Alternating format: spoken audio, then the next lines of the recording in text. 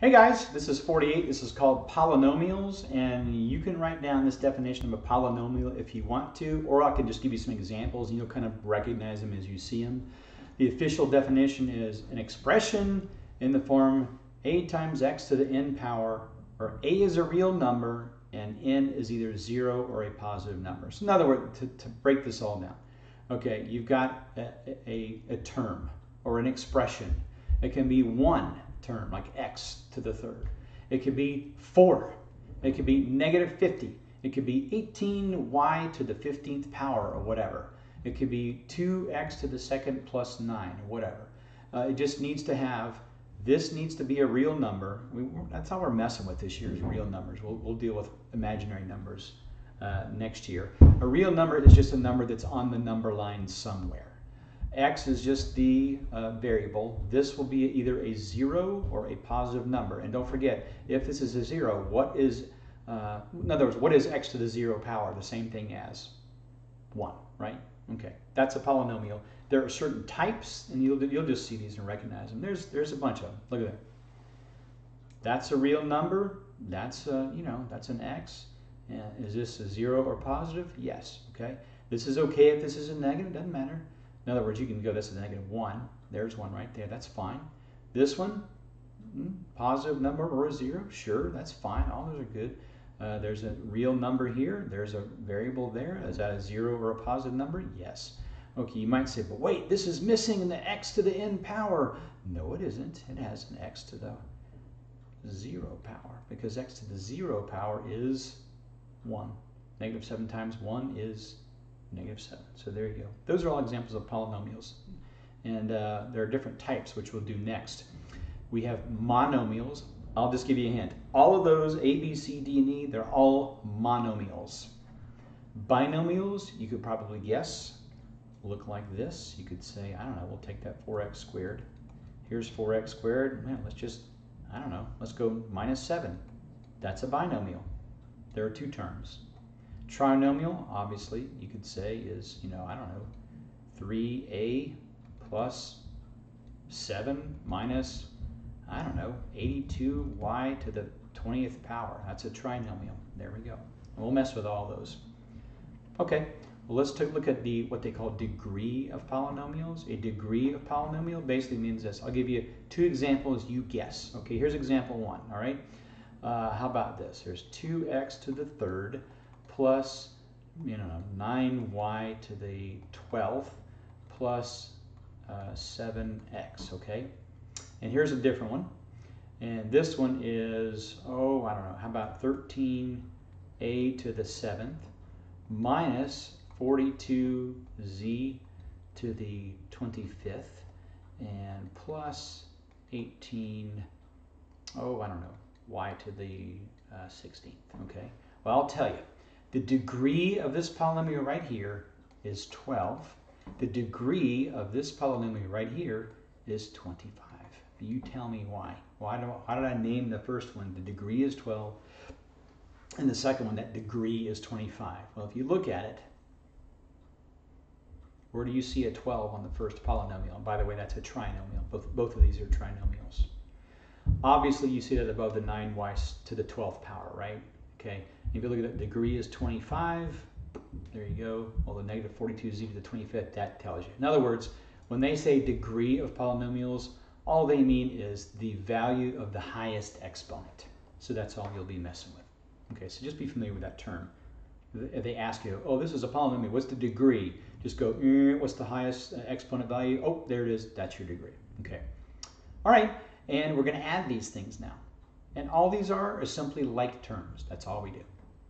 You've done like terms before. This is just another example of like terms. They'll often say, like these instructions, write the answer in descending order of the variable. Well, that's okay. Actually, you know what? Descending order. Let's go descending order of the exponent. Okay, of the exponent. All right.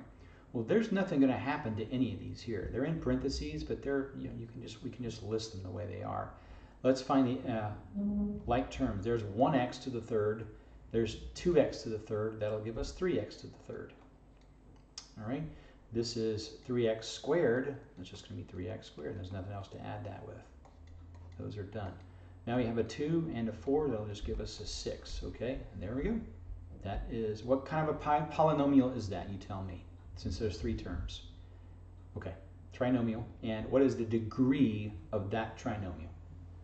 The degree is 3, because this is the highest exponent value. Okay, all right, let's do again, and I'll make this into exponent. Okay, this same kind of a deal.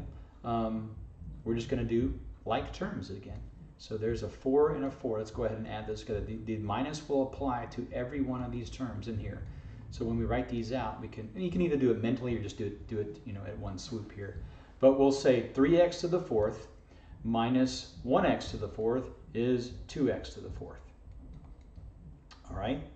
They want descending order of the exponent. Okay, so the next exponent is to the 3rd power. Well, we have the opposite of negative 2x to the 3rd. That gives us positive 2x to the 3rd. Okay, so we got that taken care of now. All right. Then we have to the 2nd power, and there's another one. Well, again, the negative applies to this positive 1, so it turns it into a negative 1x squared. Well, negative x squared minus 2x squared gives you negative 3x squared. So we got that one, we got that one. We only have left is just the 3, and there we go. All right, what is the degree of this polynomial? You tell me. 4, yes, okay. All right, here's another one.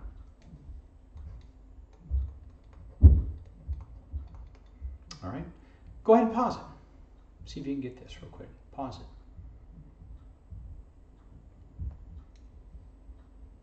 Okay, and if you notice, there's only one x to the 3rd power.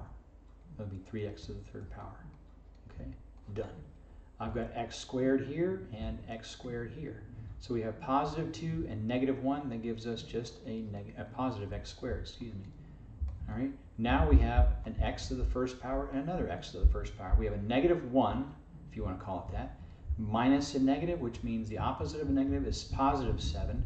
So we have a 7 here, and we have a negative 1, and that'll give us 6x to the 1st power, and that takes care of both of these right here, okay? We have a positive 4, and we have the opposite of a negative 5, which means another positive 5, and that means it's going to be a 9, and there we go. There's our polynomial, and the degree of the polynomial is, again, 3. All right, there's your exponent. Okay, all right, go ahead and pause it. Try the problems here, A and B. Real quick, on A, look at that negative. It applies to everything inside that first set of parentheses, so don't let that trick you. Okay, all right, pause it. Okay, let's try A, and this is a humdinger here. So we got a negative 3x to the 5th, and we got a positive 1x to the 5th. So negative 3 and positive 1 will give us negative 2, and that's going to be x to the 5th. So those are gone. Okay, let's go for our 4ths next, 4 and 4. So 6x to the 4th minus 1x to the 4th will give us positive 5x to the 4th. And okay, there's our cubed, and that's it. No other cubed. But I have goofed. I goofed here. I forgot the negative applies to the 6 here. So I'll have a negative 1x to the 4th and a negative 6 to the 4th. That will give me a negative 7. I could hear a lot of screaming out there, you know. It's negative 7. Okay, I got you. So negative 7x to the 4th. Okay, let's move to the x to the 3rd. So that's it. There is nothing there. So the opposite of negative 7x to the 3rd will be positive 7x to the 3rd. All right. We'll hold off on this 5 for a second. There's an x squared and there's an x to the 1st power. So nothing else matches. So that's a positive. So we got our positive 3x squared there. Oop. And a positive, you know, adding a negative is the same thing as subtracting. So that's negative 2x. There we go. And we have positive. We're going to subtract the 8. And the opposite of negative 5 will give us 5. So now we have a 5. We have a minus 8. That will give us negative 3. And that is our ugly looking polynomial here. Okay, you tell me the degree of this polynomial. 5. It's 5. I was trying to hold up 5 fingers. I could only. Okay. All right, pause it and do B. Okay, well, let's take a look at B. I've got a 1x to the fourth, and I have a negative 15x to the fourth. Well, 1 minus 15 is negative 14x to the fourth. Okay, so those are gone. Okay, so I have x squared, I have the x to the third. Yes, there's an x to the third. So the opposite of 2x to the third is negative 2x to the third. So that's gone. All right, now I'm going to look at my x squared. So there's a positive 3x squared. There's a 1 right here. Now don't forget, the opposite of negative 6x squared will be positive 6x squared, plus 3x squared is 9x squared. Gone and gone, okay?